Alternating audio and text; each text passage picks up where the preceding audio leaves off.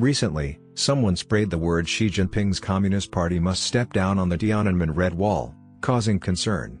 Netizens on Twitter have reposted the image and praised the courage of the warrior.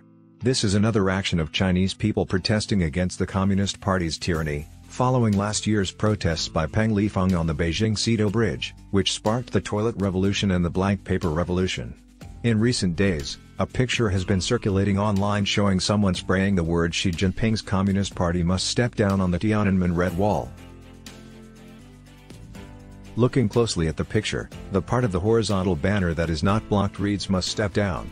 The part that is likely covered by the vertical banner consists of 6 characters, with the first character being Xi, not covered, and the 6th character being likely a character for party. Therefore, the complete slogan is estimated to be Xi Jinping's Communist Party must step down. Netizens have been reposting and discussing this on Twitter. On the Red Wall of Tiananmen Square, a hero has sprayed "Xi Jinping must step down" in paint. In democratic Taiwan, calling for someone to step down is an everyday occurrence, but in China, it is a shocking event. Salute to the brave warriors. Roar out in the silent land. This is the voice of the people. 30 must step down. The guards on the overpasses can be withdrawn. It's time to arm and defend Tiananmen Square. I just came back from Beijing yesterday and didn't expect such things to happen. It seems that the bystanders have already awakened, as well as the workers, peasants, and soldiers. The words sprayed on the Red Wall of Tiananmen Square demanding Xi Jinping's resignation are truly courageous and impressive. A shocking feat, anti-Xi slogans sprayed on the Red Wall of Tiananmen Square. However, some netizens have raised doubts, saying that in recent years, Tiananmen Square has been heavily guarded 24 hours a day, with plainclothes police everywhere, and therefore the authenticity of the incident is questionable. There are usually more plainclothes agents than visitors at Tiananmen Square. If the incident is true, then the person who sprayed the slogans must have been both brave and clever. You can try using a mineral water bottle to do it. Personally, I think this is probably true. Many people think that there are a lot of plainclothes agents at Tiananmen Square, and indeed, there are a lot of them, especially on the square. However, I noticed that the person who sprayed the slogans was at the main entrance of the city wall, which is not a place that most people would think of, and the security forces stationed there are insufficient, as they never thought anyone would be bold enough to insult the government right under their noses. When I visited Beijing before, I looked around the base of the Tiananmen city wall, and there weren't many people there.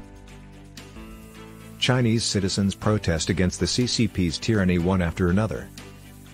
This is not the first time that Chinese citizens have expressed their dissatisfaction and protest against the CCP's tyranny.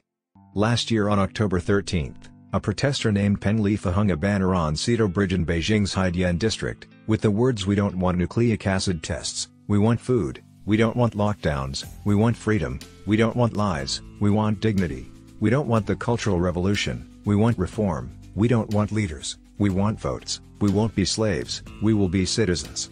And boycott classes, strike, impeach the dictatorial traitor Xi Jinping," causing shock and attention both domestically and internationally.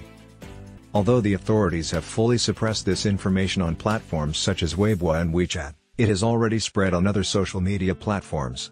At that time, it was just before the 20th National Congress of the Communist Party of China, and the authorities had been implementing a zero-tolerance policy for more than 2 years, leading to boiling public resentment. The content of Peng Lifeng's banner spread to various places. In Beijing, Shanghai, Shenzhen and other cities, people wrote the same banner on the walls of public toilet stalls, classroom windows, shared bike charging windows, and other hidden corners. Similar slogans also appeared in the men's restroom of the China Film Archive in Beijing in October last year. The information quickly spread overseas, and Chinese people and students in international cities such as New York and Toronto held waves of activities to support Peng Lifeng and protest against the Chinese Communist Party authorities. Peng Lifeng's action sparked the blank paper revolution in late November, which spread to multiple cities throughout China.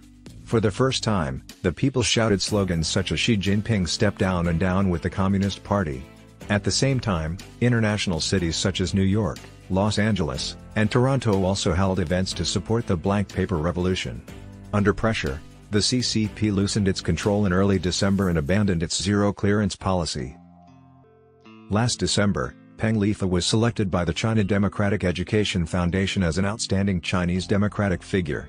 However, there has been no news or communication from Peng Lifei to this day.